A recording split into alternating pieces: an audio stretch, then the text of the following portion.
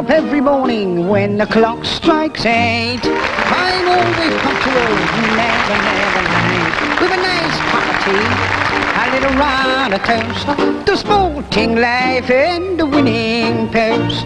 I get so nice and tidy, then I toddle off to work. I do the best I can. Still I'm only doing what a bloke should do, 'cause I'm only a working man.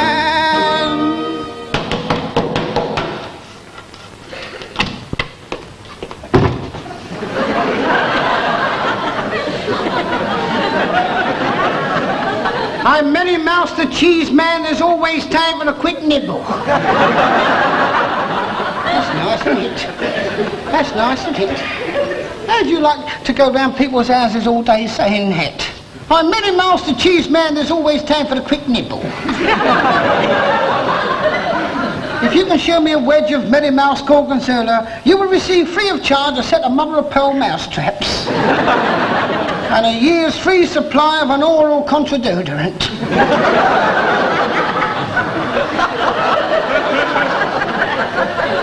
Finchley, I had to go Finchley, all the way to Finchley, dressed like this. I got on the bus, asked the conductors for a faulty one, they're still trying to get her down off the roof. Then I met a cat.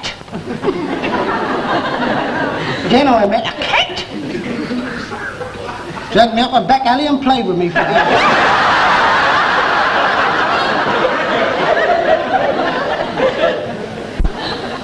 Bad enough last week. Chocolate biscuit man last week. Knocked at the door before I could say a word. A lady picked me up, dipped me in a cup of tea and bit half me ear off.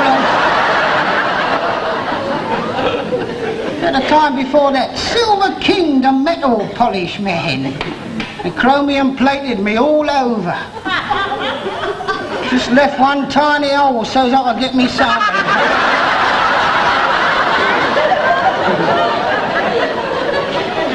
Only walked 3 steps in the depot and I got struck by lightning. Ooh. Have you any idea what this is doing to my dignity and self-respect? Ah! Mr. Clark, how did it go? Well, I got the job all right, Mr. Pugh, and the money's good, but I don't know what the wife's going to say. After all, I've been a white-collar worker all my life, and now I'm going to dig ditches. Well, what's wrong with that? Well, I mean, I don't mind personally for myself, but I think the wife might think it's a bit below my dignity. Then she would be a very foolish woman. As Shakespeare said, all the world's a stage, and all the men and women merely players. What matters to you is that you are in gainful employment. You have fought your way clear of the heavy hands of sloth and found a new propensity. So, let's have no more talk about self-respect. There is no job that man can conceive of that does not contain within it the seeds of human dignity. Oh, thank you very much. I'll remember that. I'll tell her that. It'll make all the difference. It will. And remember, always walk tall. Walk tall. Walk straight and look the world right in the eye.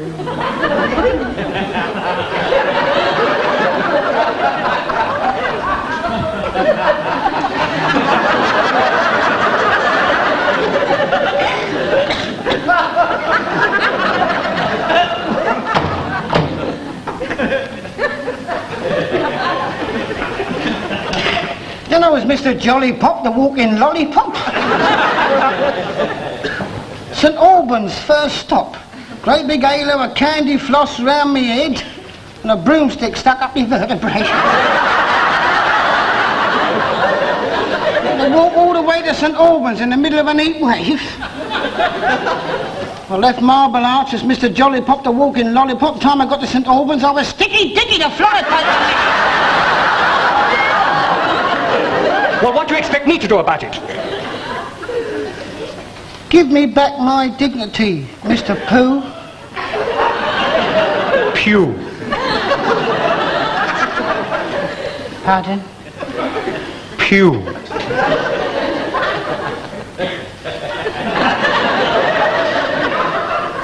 Pugh. As Shakespeare said, all the water turns. All the men and women merely players. Merely players. I wonder how many of us would be if we could have read the script first. says off with the motley, the paint, and the mouse's whiskers. Oh. Got a new lady. And on with the working remnants of the working man, because I want to walk home. Walk straight and look award in a heart. Well, why don't you then? Why don't I what? Why don't you walk tall? I can't. Why not? I'm too little. Now look, don't you come in here talking to me about dignity. What do you know about dignity? 983 jobs in 20 years, and a right unholy, unmitigated, unparalleled, unnecessary, undignified gallimaufry you have made of all of them. And you have the audacity to come in here with the word dignity on your lips? Go home and wash your mouth out with soap and water. You obnoxious, insipid, insignificant little malefactor.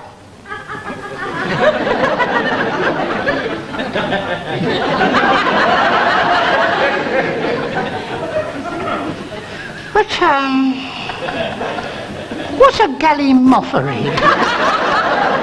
A gallimaufry is a horrible, stinking mess. And that's what you are. A horrible, hairy little gallimaufry. Keep Britain tidy. Emigrate.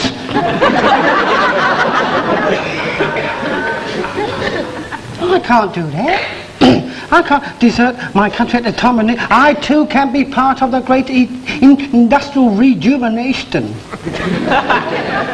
Did you see last week? They're doing a repeat of it next week. It was all about the building of a mighty ocean-going ship. We saw everything from the drawing board up. First we saw the chief designer sitting on a blueprint playing with his calipers. We'll have the keel hauled over here, lads, he said, making a chalk mark on the riverbank.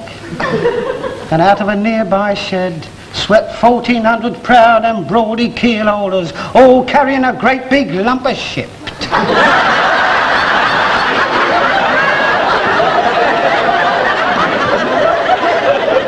Careful there, lads, cried the foreman, remember it's for export.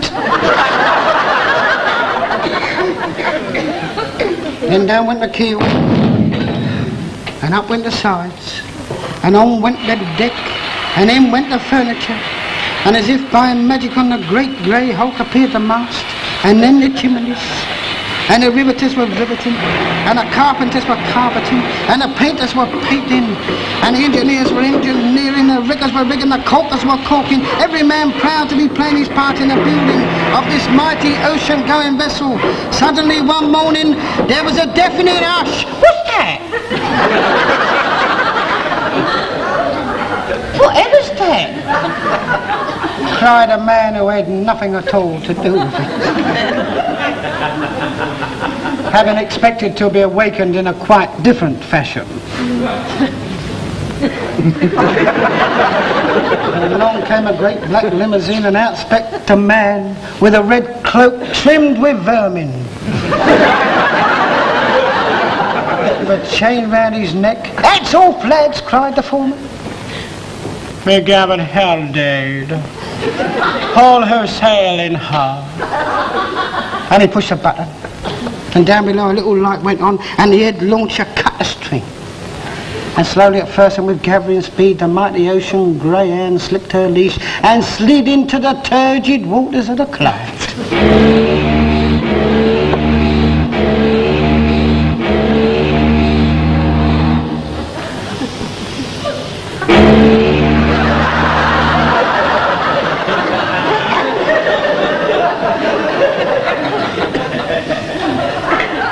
And with one voice a great cry went up from the multitude. She floats, she floats.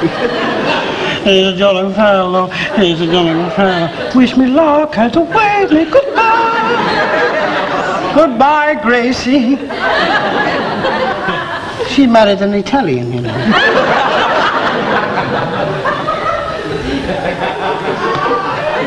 And with Greenock fading behind her into a Scotch mist,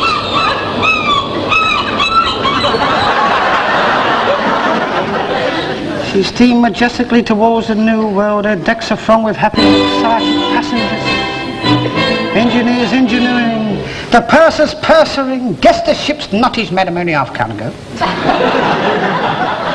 And the steward in captain's compliments. Would you join him under the table, miss? And all too soon the Statue of Liberty hove into view. It was given to them by the French. And to the surprise and delight of many New Yorkers, a great ship steamed majestically straight up Fifth Avenue. They gave her a ticky-tacky welcome. Britain has done it again!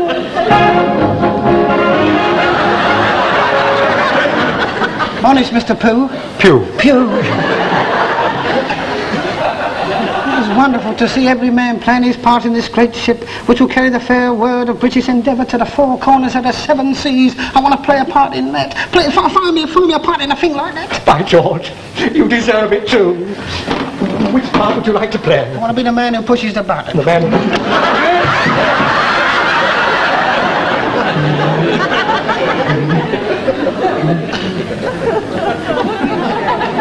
What's up? Whatever's up. You're up. That's what's up. Put me down, dear.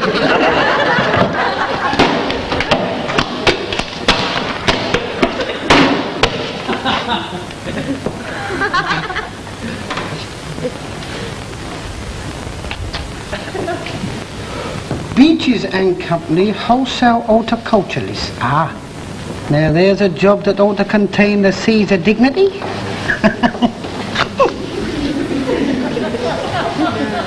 Beaches and Company, wholesale horticulturalists, there's a job that ought to contain the seeds of dignity, I said, you know.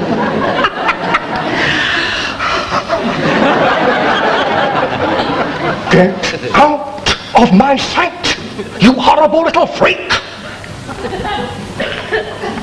Martin!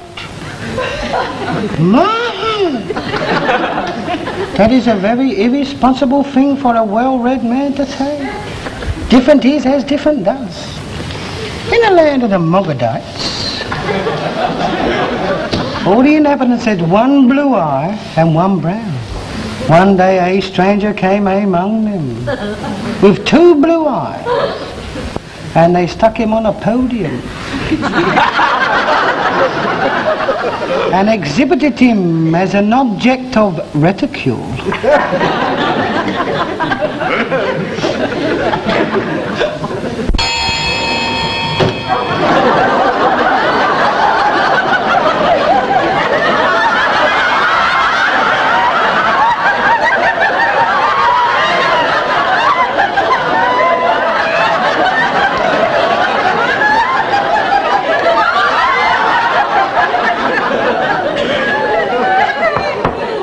Good morning, madam. I'm a daffodil man. I wandered lonely as a cloud that floats on high vales and hills, when suddenly I spied a crowd, a host of golden... Now then, madam, if you can supply the missing word and show me one packet of pedigree polyanthoseeds, you'll receive the golden daffodil handshake, which comprises one specially selected beech's tulip bulb wrapped up in a £5 note. If you can show me 2 packets of pedigree polyanthoseeds, you will receive in addition 1 year's free supply of beeches. Up, John, fertilizer. And if you can show me 3 packets, you will receive a long playing record of Malcolm Muggeridge reading Quiet Flows the Don.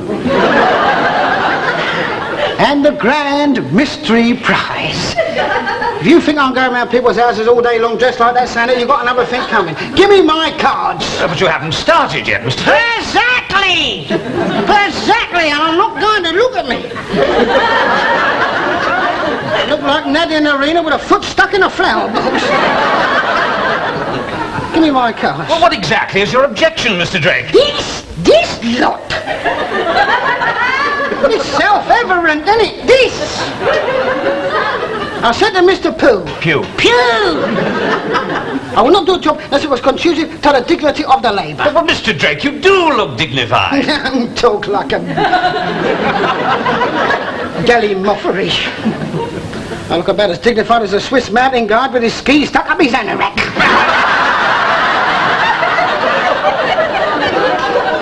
My cards. Yeah, but haven't you been following the adventures of our daffodil man on the back of our seed packets? We represent him as the flower of manhood, sowing the seeds of dignity and adventure right across the world. For instance, on our nasturtium packets, we just sent him off to Mars.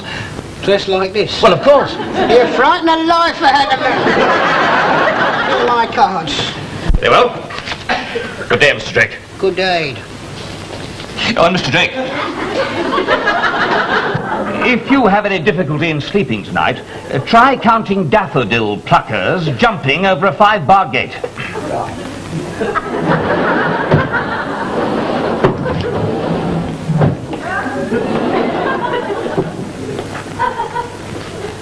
Pardon?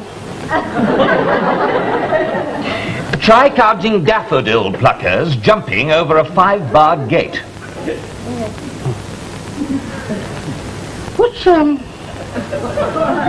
What's daffodil pluckers doing jumping over? They are going home. They also have got their cards. 25,000 daffodil pluckers all out of work because of your damned foolish pride. I can't. How am I responsible for 25,000 daffodil pluckers being out of work?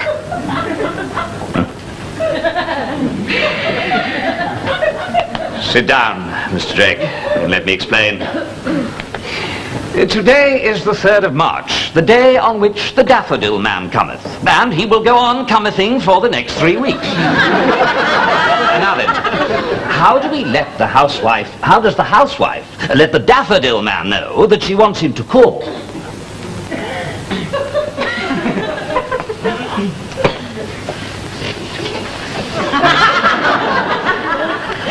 Well, she, that is the housewife, has to put a vase of daffodils in her window. Exactly. And our experts have estimated that during the next 3 weeks, 3.5 million housewives will buy 3.5 million bunches of daffodils to put in their front windows to welcome the daffodil man. 3.5 million housewives. And I'm the only daffodil man. I'm going to have to go a bit, ain't I? Top whack will only be able to visit 27 or 28 of them. Well, we can't all be lucky, Mr. Drake. Can't all be lucky. And you will have the consolation of knowing that you have made a magnificent gesture. Now, does that make you feel any happier? Well, yes, in a way, yes. Just one thing that is confusing me. I understood the object of this campaign was for the selling of the packets of the pedigree polyanther seeds. Oh, indeed it is, Mr. Drake. We hope to sell many millions of them with the help of your good self. Help of my good self, yes. But you see, I do not wish to think you that I am mucking with your in any... Nor should you think that I was contraphallic, considering that... What's 25,000 daffodil pluckers got to do with it? We also sell daffodils, Mr. Drake. Just a thought. Why don't you change it and have the housewife let me show to me a bunch of daffodils for the first prize, 2 bunches for the second prize, and 3 for the third prize? Well, that's a very good thought, Mr. Drake. But then, how would you know at which house to call? Well, she has to put a packet of pedigree polyanther seeds in the windows. Perhaps you've been close to your subject for too long and not sort of investigated every nick and cracky of it. No. No. Now, that wouldn't be quite fair now, would it? Oh, no, I never thought of that. Perhaps you're right. I'm very sorry. There's no need to be sorry, Mr. Drake. We can't all be perfect. And remember, you are about to spread hope and happiness all over England. The daffodil man cometh, are you on? Yes! Where's my first port of call? Coventry. Coventry! Daffodil man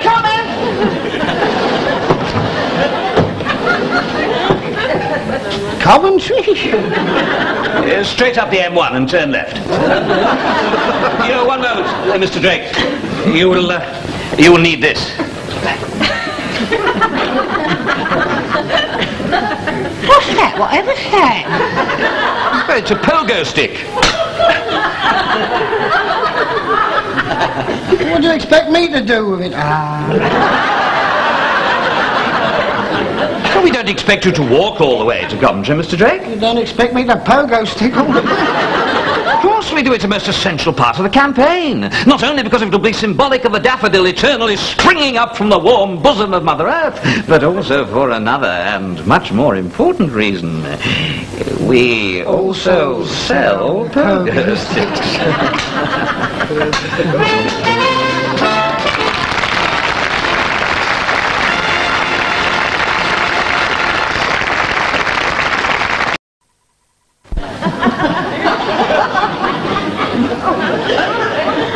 Daffodil Man, come in. Everybody up. Daffodil Man here.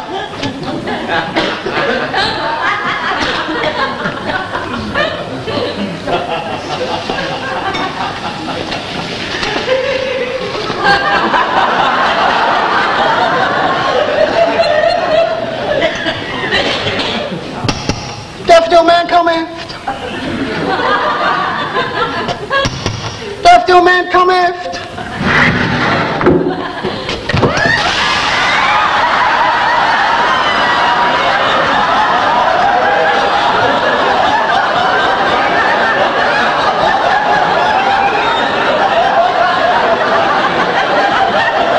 Good start, isn't it?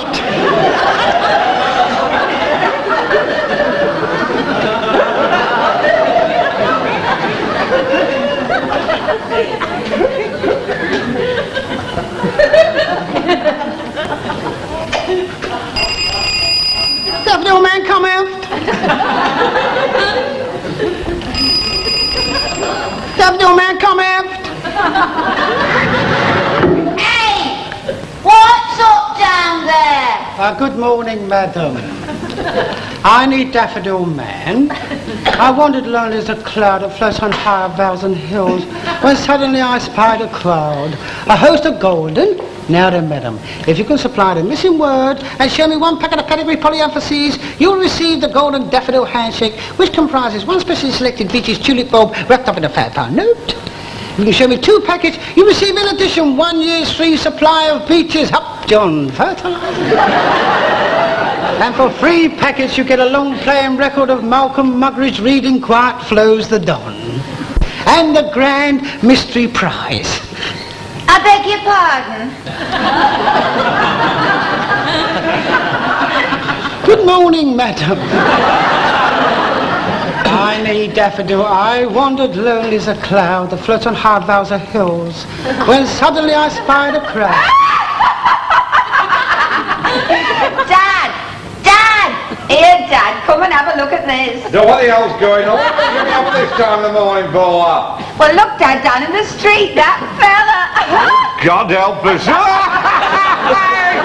mother, go on, get up, get yourself out of it. Come and have a look at this fella down in the street. What's wrong? Whatever's wrong. Henry, get away from that window standing there in your shirt. You catch a death of cold. Oh!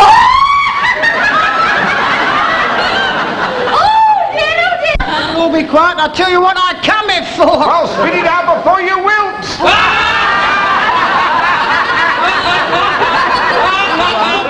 Be quiet.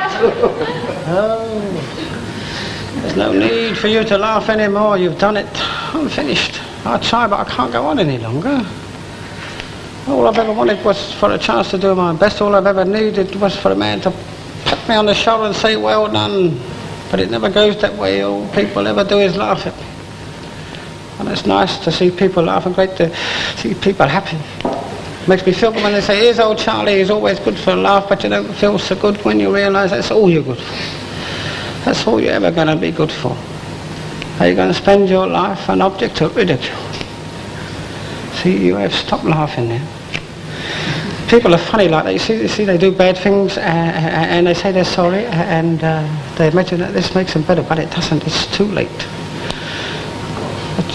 you need feel no remorse, you see, because you put an end to my sufferings. I'm finished. Finished. I say, song.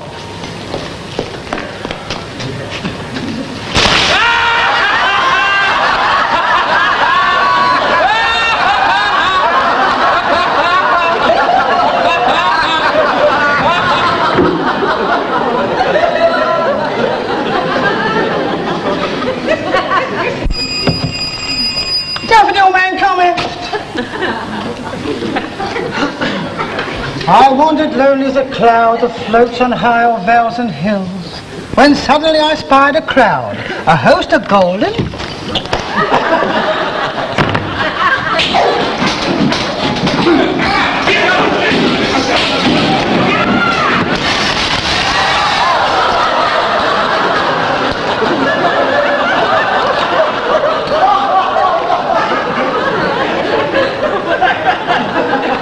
That went well, didn't it?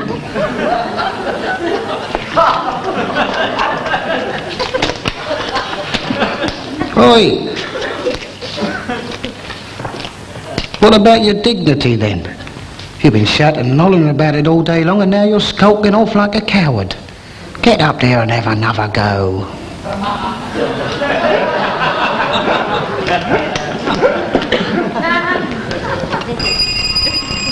Have the old man come in?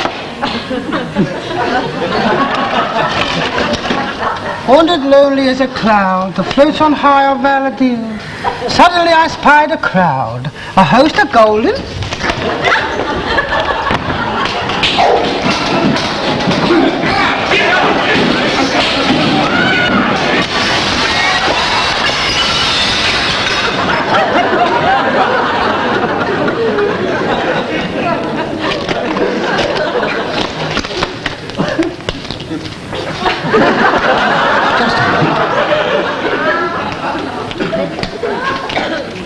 Just a minute. I know what's doing it. It's the poem. They don't like Wordsworth. Try 'em with a bit of Walter de la Mare. Someone, they'll love that.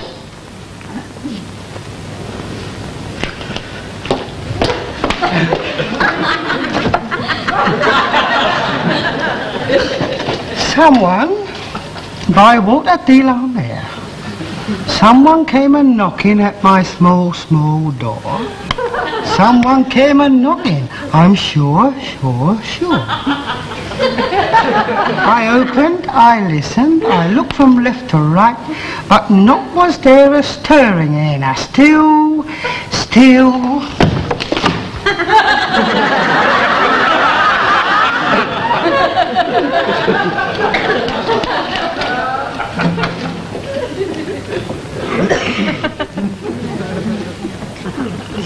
Well, go on then.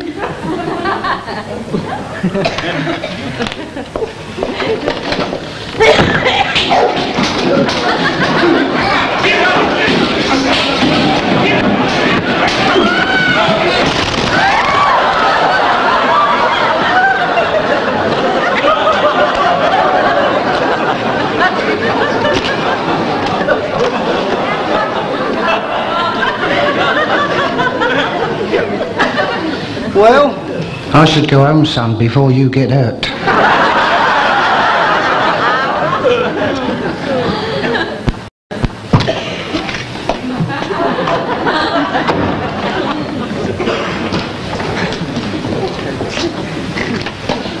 I wandered lonely as a cloud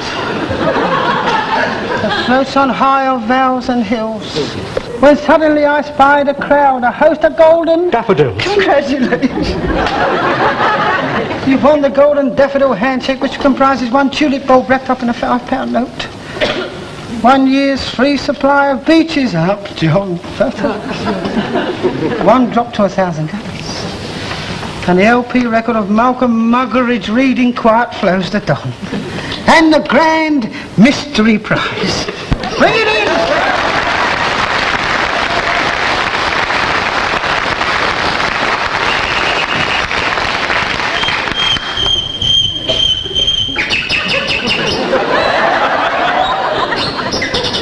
What the hell's that? That is specially bred. By Beaches and Company Wholesale Horticulturalists. That is a ring-tailed amarillivore. What's an amarillivore? A daffodil eater.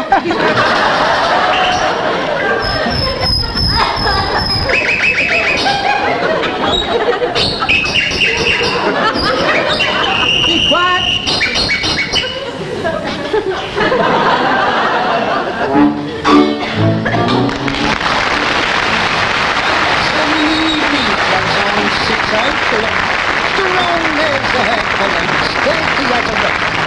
I has a piece of apple, kicks off oakley shoes, and settles in the corner with the daily news.